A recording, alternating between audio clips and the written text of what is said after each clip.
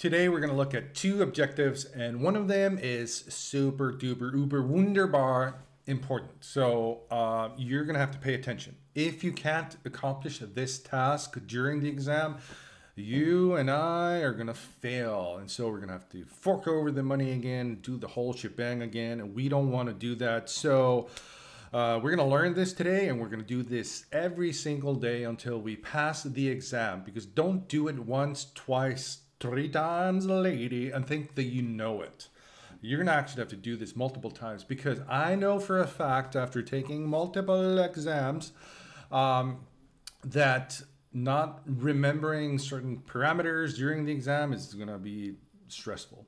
So let's just learn these few things really well, and so we don't have to worry about it during the exam. So let's jump over to my trusty browser, and then so we're not gonna be looking at this today. We're gonna do that later.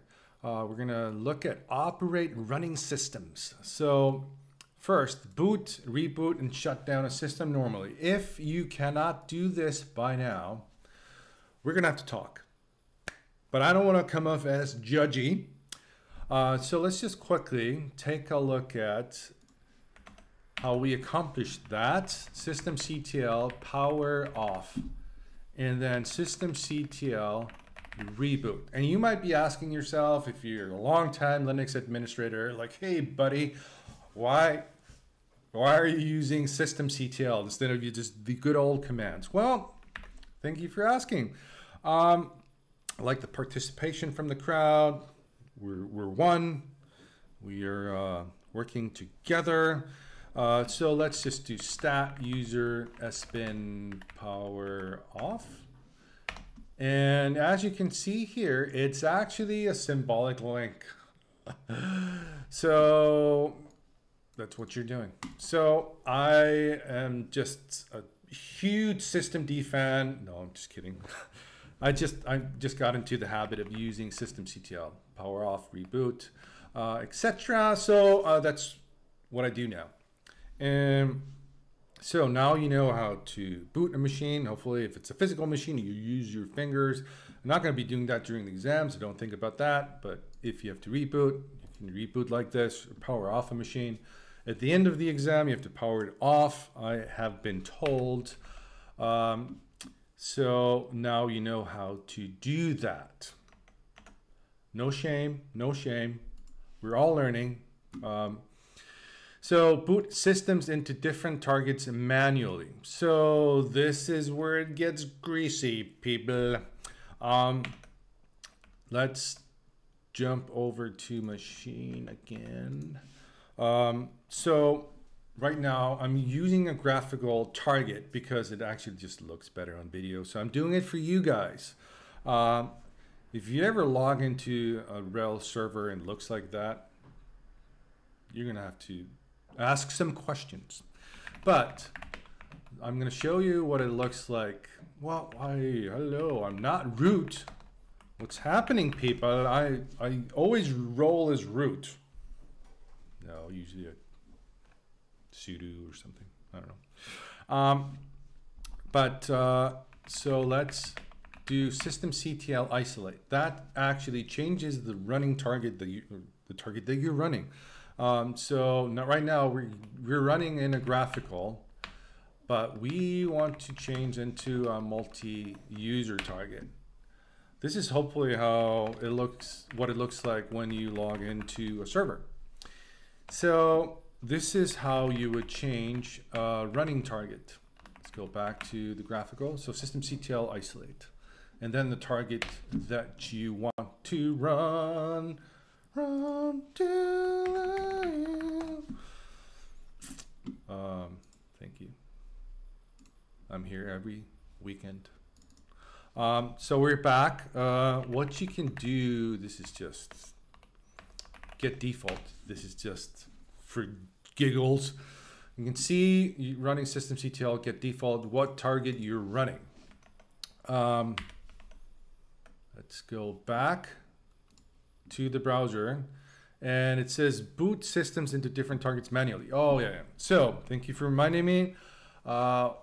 what you have to potentially do during the exam, I don't know, but this is just on the job tip, that you actually have to, let's just change it during the grub, during boot. Let's change it in grub. Systemctl reboot. See, people, we're already using what we're learning. It's mind-blowing. I'm not quick enough. I am not quick enough. I cannot get into grub. So, see, quickest fingers in Iceland. Don't act like you're not impressed. So, find the line that says Linux and go to the end of the line. Take away this garbage because we don't want any quietness. We actually want to see what the system is showing us during a boot. So what we do is systemd.unit equals whatever target that we want to log into or load. Be the preferred term, get with it. So systemd.unit equals, you have two options really. You have the emergency.target and the rescue.target. So what's the difference? That's the difference. No, I'll show you my notes. And I have to tell you something. Look into the description for this video. You're going to see a link to linux.tube, and that's where you find all my notes, etc.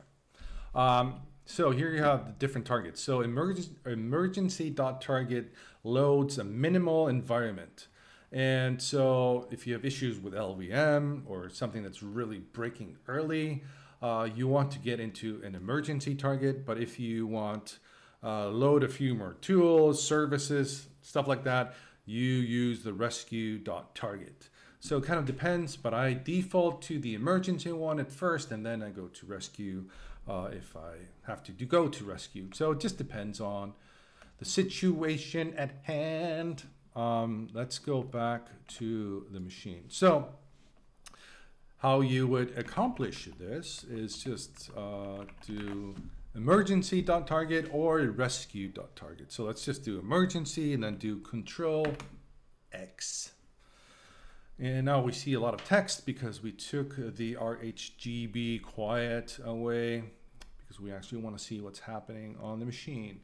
And we will be prompted for a root password, which we give it. And now we can see that we are in the emergency target. And so let's just leave that target. And if you go into that target, you're going to have to remount because it's going to be a read-only file system, which we will cover now. Because now we're going to do the juicy, freaking, breaking, cracking, hacking thing, which is going to make us look really cool to nobody. But it's cool to be able to reset the root password without knowing it, I guess. Let me see. What am I looking at here? I'm going to look at the notes again. Not in my notes, the objectives. So this is the next thing that we're going to do. Interrupt the boot process in order to gain access to a system. In order to gain access to a system. It sounds kind of like CIA, Mission Impossible type of thing. Hey, I just noticed I look like an angel.